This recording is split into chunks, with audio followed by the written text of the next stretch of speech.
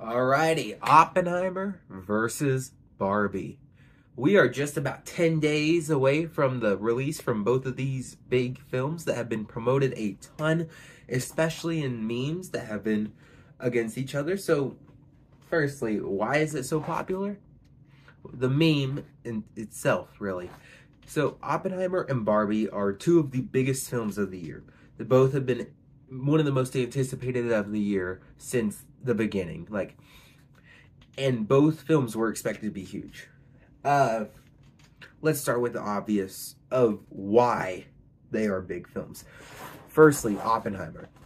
Oppenheimer is a Christopher Nolan film who is known for directing films such as the Dark Knight trilogy, Dunkirk, Inception, Memento, The Prestige. He's done so many great films, some of the best in my opinion. And it stars in a phenomenal cast of Cillian Murphy, Matt Damon, Florence Pugh, Emily Blunt, and Robert Downey Jr., and like a plethora of other huge names.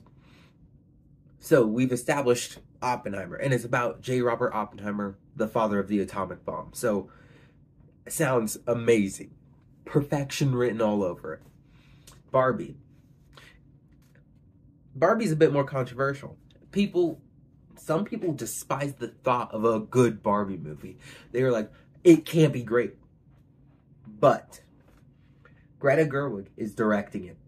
She could be one of the best. I will say that right now. She could be one of the best. Greta Gerwig has done two of my favorite films. Both top 30 easily. Lady Bird and Little Women. I love both of those films so much. And I am hyped for Barbie because Greta Gerwig has established herself as a great director. Lady Bird and Little Women are both phenomenal films, and she knows how to direct actors extremely well, with Saoirse Ronan and Timothée Chalamet and Florence Pugh and everyone in both of those films. So with Barbie, with Margot Robbie, Ryan Gosling, and everyone else in that movie, I am excited to see what Greta Gerwig can bring to the table. Now the box office predictions. Barbie is expected to earn almost twice as much, or well over twice as much as Oppenheimer in the opening weekend. See, Oppenheimer is eyeing about a $40 million opening weekend. Not bad for an adult drama in 2023, but Barbie, on the other hand, is eyeing $80 to $100 million in opening weekend. So it'll be interesting to see which one will come out on top, with the prediction saying Barbie will double it. So we've established Barbie will most likely win the box office race. On the other hand, who's going to win the awards race? That is a huge part of it too. Both films have directors who are very known for getting their films in awards. Gerwig with Lady Bird and Little Women both getting tons of nominations, and Nolan with most of his films getting a plethora of nominations too, with The Dark Knight, Inception, and Interstellar being the clear standouts with nominations. Now, personally, I believe both films have chances to get tons of nominations. In terms of potential, Oppenheimer has potential to, well, they both kind of have the potential to get over 10, but will they? Especially with this year, and it could be very competitive. See, Oppenheimer, I am predicting it to get in Best Picture, Best Actor for Cillian Murphy, Best Director for Nolan, Best Screenplay, Best Production Design, Best Cinematography, Best Film Editing, Best Score, Best Sound. I am leaving out Best Visual Effects for now, though it could very well get in Best Visual Effects. But it's just, I'm a bit skeptical because of the recent report that there is 0 CGI shots in the film. It still could get in Best Visual Effects, but I'm starting to doubt it, especially with films like Spider-Man Across the Spider-Verse, Guardians of the Galaxy 3, The Creator, and obviously Dune. Obviously, it's going to win, but Barbie, on the other hand, I have it in guarantee nominations for Best Supporting Actor, Best Makeup and Hairstyling, Best Costume Design, Best Production Design, Best Original Song, and then I'm going to throw in three potentials. Best Picture, Best Director from Greta Gerwig, and Best Screenplay. I am leaving out Margot Robbie for Best Actress because I just feel like she is playing a similar character she has before. Now, from the trailers, it could be very different. It very well could. But just from the trailers, it looks like she's playing a similar character she has before. And from being snubbed from Babylon to The Wolf of Wall Street, she still could get a nomination if everyone else that's currently ahead of her just starts flopping. Like last year with Hugh Jackman in The Sun, he was always like top 3 for the entire year. Then people actually watched the movie, and he just sank right out. Got a Golden Globe nomination and just fell out of the race. See, with both of these films, they can be huge Oscar contenders. Huge. In fact, I personally have Nolan winning Best Director. I think this could be his year because he's been snubbed multiple times. Like, people thought back in 2000, oh, maybe Memento could be. That didn't happen. Well, his first film following, no Oscar buzz. Memento could have had a nomination, never got it, even though I personally think he deserved one. Insomnia is a very underrated film. Nothing happened with that, even though 2 great lead performances from Pacino and Williams.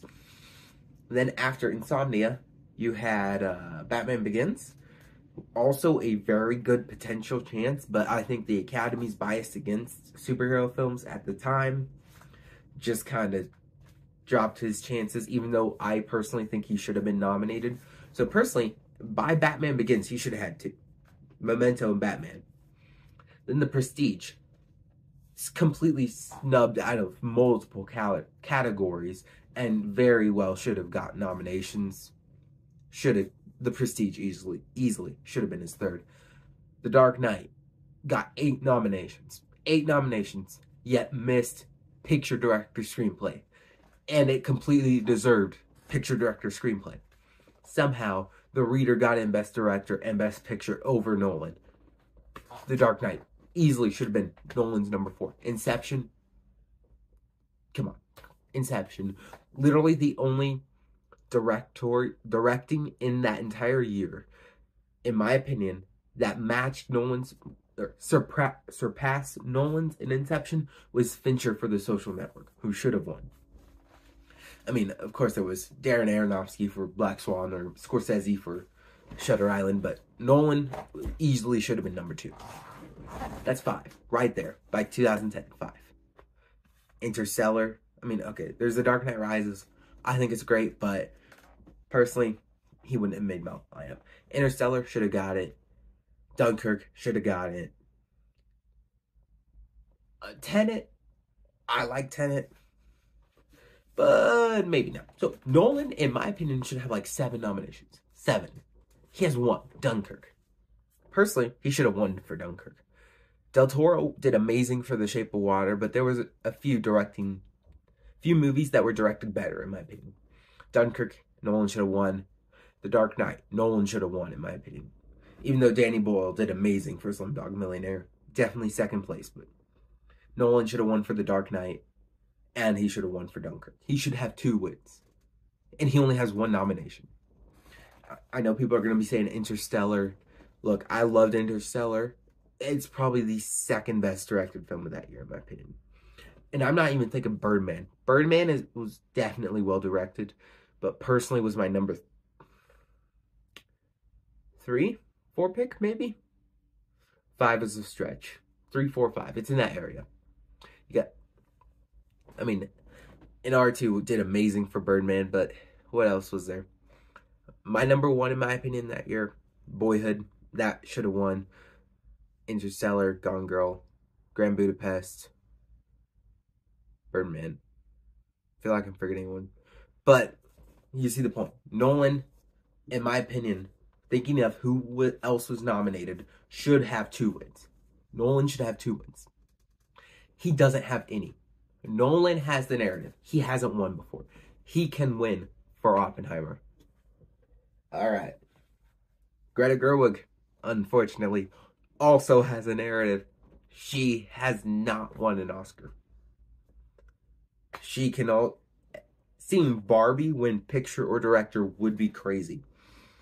But I would not say it's unreasonable. I think Barbie has a chance, and very well could. So now that we know Barbie's most likely going to win the box office, Oppenheimer is most likely going to win the awards, which one should people see first? Well, that's up to you. If you want to see a movie about Barbie, go ahead. If you want to see a movie about J. Robert Oppenheimer, go ahead. If you want to see Greta Gerwig, go ahead. If you want to see Christopher Nolan, go ahead. Margot Robbie, Ryan Gosling, Cillian Murphy, and everyone else in that movie. See, both films are huge. Both films were in my top 5 most anticipated films of the year from the beginning. And they come out on the same day. So, we shall wait and see how this will carry out. Less than 10 days. Oppenheimer versus Barbie. Personally, I'm more excited for Oppenheimer, if you couldn't tell by my slight rant on Nolan not winning. But,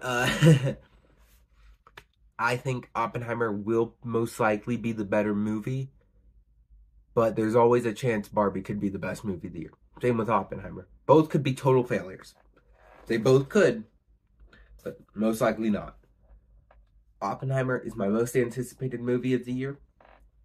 And I'm going to see both on the same day. Back to back, Oppenheimer then Barbie. So it'll be interesting to see what happens out of this. Well, thanks for watching. Please like, subscribe, comment if you'd like. And share to a few of your friends if you think they'd be interested. The more you guys like and comment and subscribe, the more videos will come out. All right. Have a great day.